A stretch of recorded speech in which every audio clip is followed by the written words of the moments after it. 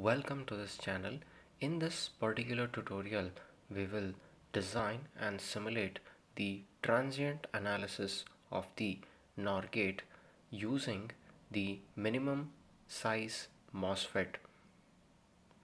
Before going into this tutorial, I request you to like, share and subscribe to my channel below for more such videos. Now click on New Schematic and click on the component section. Now in this particular design we require two PMOS transistor and two NMOS transistor. So select the NMOS transistor with substrate and place this particular NMOS transistor as shown in this particular tutorial. Now click escape, again click on component and select the PMOS transistor with explicit substrate and place this particular PMOS transistor as shown in this particular tutorial. Now click escape. Now let us zoom out. Now we have to define an appropriate model for this particular NMOS and PMOS. Also, let us define the voltage source before going further. So place the voltage source V1 and V2 and V3 as shown in this particular tutorial. Now right click on V1 and change the value to VDD. Right click on voltage source V2, define this as VA, where we consider this as A input and the next one as VB, which is B input. Now click on ground and place this particular ground connection on all voltage source.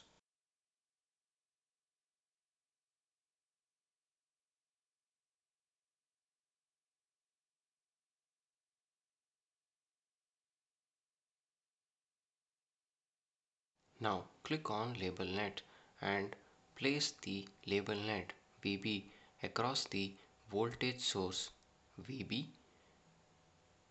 Next, we have to place the label net VDD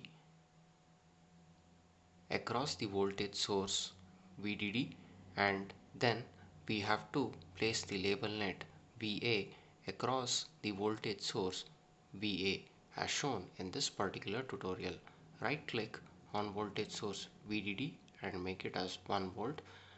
Right click on voltage source VA and select the pulse.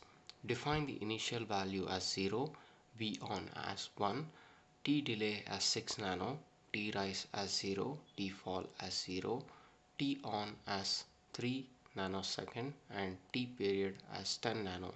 Right click on voltage source VB and select the pulse. Define the V initial as 0, V on as 1, T delay as 6 nano, T rise as 0, T fall as 0, T on as 3 nano and T period as 10 nano and click OK. Now next, once the all voltage source has been defined, now click on wire and extend the wire across the PMOS. Click on wire, connect the drain of PMOS to the source of M3 transistor and connect the drain of PMOS to the drain of NMOS.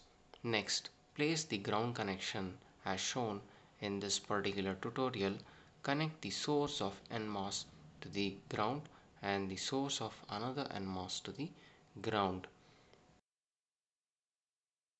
Now click on wire and extend this wire to the PMOS transistor, which is to the gate of PMOS transistor, and extend the second wire to the transistor number 3 of the PMOS, which is the gate of PMOS.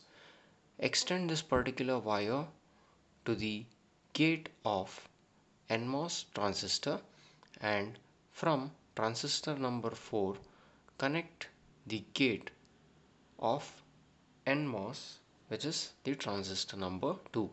Now connect the drain of NMOS 1 to the drain of PMOS and NMOS and extend this, which would be the output for the NOR gate.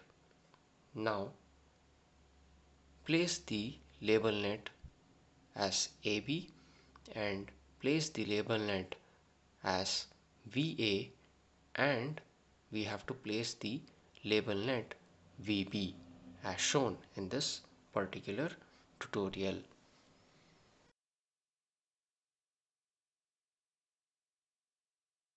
Now click on label net and define this label net as VDD and place this label net across the extended terminal and on the substrate of both the PMOS transistor, and place the ground on both the substrate of NMOS transistor. Now right click on PMOS and we have to define the appropriate model. So define this as P underscore 50 nano and define the length as 50 nano and width as 1 micro. Right click on the second PMOS transistor, define the model name as P underscore 50 nano, define the length as 50 nano and define the width as 1 micro. Now you can see that in this particular model file, which is n underscore 50 nano, so the same model has to be defined in our schematic window. So n underscore 50 nano, define the length as 50 nano, width as 500 nano and click OK. Right click on the transistor number 1 and define the model name as 50 and n underscore 50 nano and define the length as 50 nano and width as 500 nano and click OK. Now this particular schematic must be saved in a folder